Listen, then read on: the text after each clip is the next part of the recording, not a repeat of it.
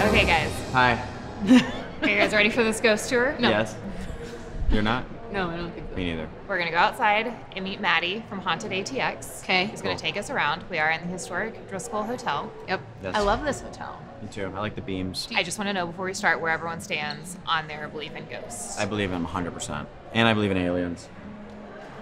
I'm not a believer, and I'm not a believer. No, I think because I have such a fear of ghosts that I just assumed that you believed in them too. Oh. Alrighty, hi. Nice ride. Thanks. Let's see what's happening inside the Driskill. Perfect, let's head on in. Thank you. And we're gonna meet right underneath the stained glass. By the way, should I guess the peanuts real quick? So welcome into the beautiful historic Driskill Hotel.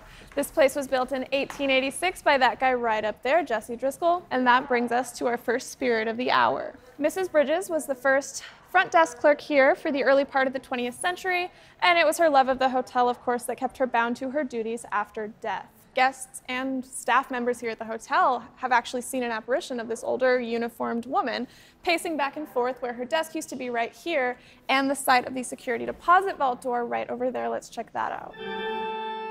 During the winter holidays, there's a very large, beautiful Christmas tree right in the center of the lobby. Staff has seen in odd hours of the night the same apparition of this uniformed older lady rearranging the ornaments from what modern day staff put up to something, of course, you know, a little more traditional, her liking.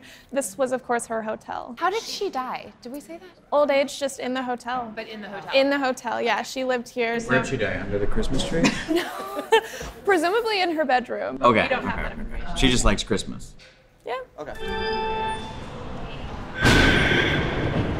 This is a historical painting denoting the very first long-distance phone call that occurred from Austin, Texas, all the way up to Boston. Not really here to talk about the history. We're here to focus on Miss Samantha here in the front. Take a look at her glove. You're welcome to come up close if you'd like. Everything else looks like it's materialistically there, except for her glove right there holding the phone up. It's almost like light passes right through it. So keep that in mind as we move to the next painting. So once again, very clearly, Samantha once more, she has that signature flax and gold hair color, the fine gowns. Samantha was a real person. She was alive. However, she did not live to be the age portrayed in either of these paintings.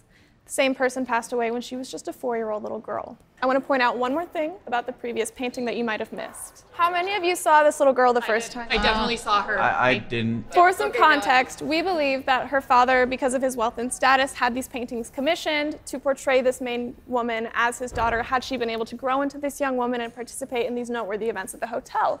It's very likely if she was alive, she would have been invited because of her father. And whenever you're ready, we can head over to that grand staircase. Let's do it. I've got to get through this. All right. So, a lot of people will take pictures on the staircase behind me, and the most common occurrence is they'll get a little orb in their photo. If you're lucky, however, you might get a little shadow figure reflected in that mirror up there, about the height and shape of a 4-year-old girl's head. Get this little girl, you can notice nobody's up there, nobody's standing up in the mezzanine level, but when we zoom in, we get this. And if somebody wants to pull out their phone camera and show, it is very hard to get a reflection of anything. I don't want to take a picture because I don't want to look through it later and see something in it and be by myself. Okay. I'm going to do just a series.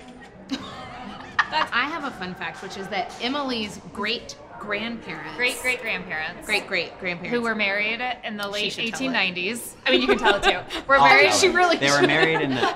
They were married yeah. in the late 1890s, and her father didn't want her at home by herself, alone, as a young woman, and so paid for them to live here. And So she was here alone for like a solid year. No You one should was also really pay here. attention. Maybe she's still here. Maybe. Did she die here? It's like...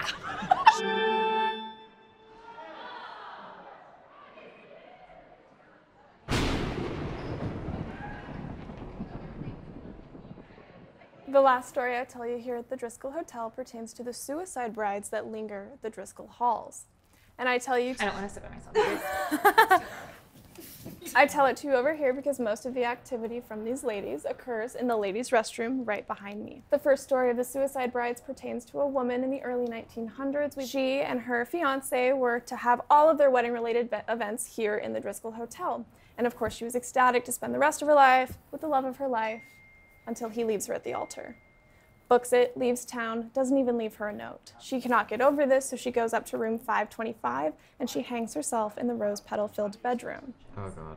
But there was another tragedy here where a young bride-to-be also met a tragic end by her own hand. There was a young engaged couple set to be married. A couple days before the actual ceremony, the man calls it off.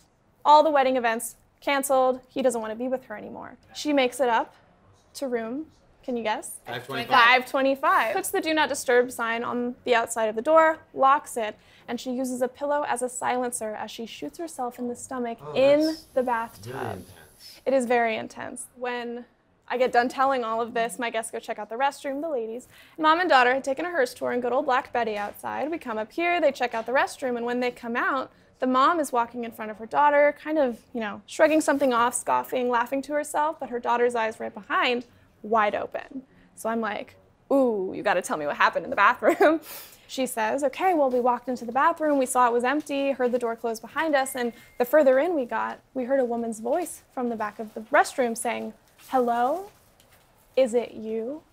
Longingly. That's how she described it. Who was it? Exactly. Which one of the two do we think it was? The first one. I can't go in there because No, I'm not you a can't. lady. But I want to see. I mean, I could look and see if there's anyone in there. I feel like if and no if no one's one's in in there, we can. Well, yeah, if no one's in there, and then Yep. you just make sure no one's. I'll stay out here. I'll I go didn't see enough to make anything. sure no one's. I feel like they re-wallpapered. Hello? Oh wow, this is creepy in here. It is creepy in here. Is that one of the girls that died, or is this just a random lady? No. Oh, don't you smell that? It's like paint. That's what it is. It's paint. They redid it. Okay, that's not spooky at all. It's just paint.